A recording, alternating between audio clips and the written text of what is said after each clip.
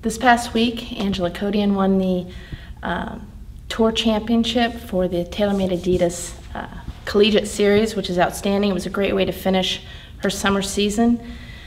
She's been playing in a ton of tournaments, and this is going to give her that confidence coming into the fall that's really going to boost her into our lineup. So she's very excited. She said the round was a little up and down. It just goes to show that, you know, if you have one bad hole, you can still come out with a good score.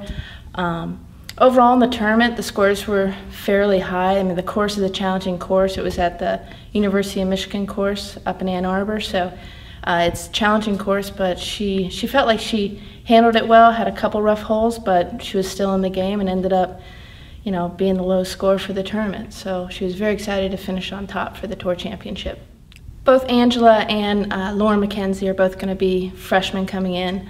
I really am excited about them being a huge part of this team. They both bring a competitive atmosphere to the team. They have a very extensive tournament playing background and a passion for the game that drives them to just want to work very hard. And hopefully, you know, with their hard work and with the team's hard work over the last couple of years, we should step our level of play up. And I find, you know, I hope to see them both being very competitive in the team this year. They've worked pretty hard over the summer, and like I said, they're tournament players. They've played an extensive AJGA background in tournament play, and so their competitive nature and desire to really take this team to the next level should catapult us to that next level.